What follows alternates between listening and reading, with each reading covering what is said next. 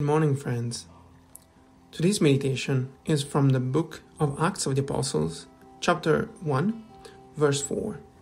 From the NLT version, it says, "Do not leave Jerusalem until the Father sends you the gift he promised, as I told you before."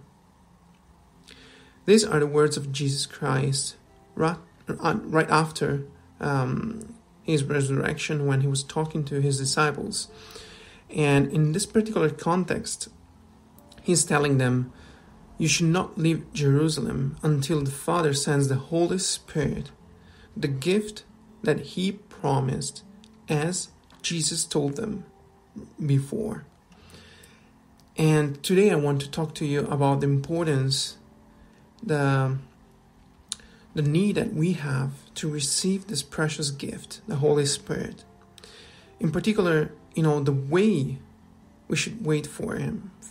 Because the truth is, the Bible says, do not leave Jerusalem. And for us, Jerusalem is our place of prayer and worship and praises to the Lord.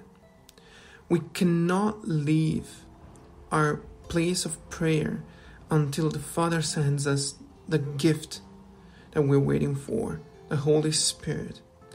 Maybe you have not been baptized yet in the Holy Spirit.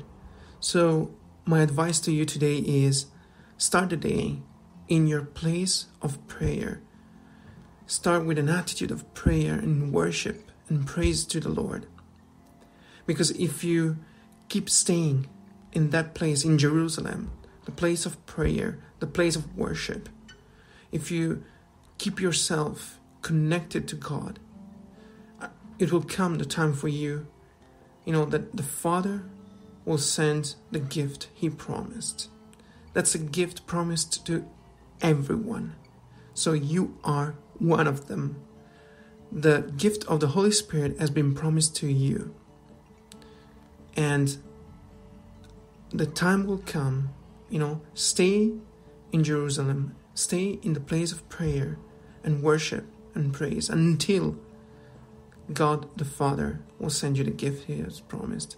So today, let's start the day expecting great things, expecting the power of the Holy Spirit at work in your life, for renewing your mind, for changing your life, for bringing power and authority, healing and freedom into your life.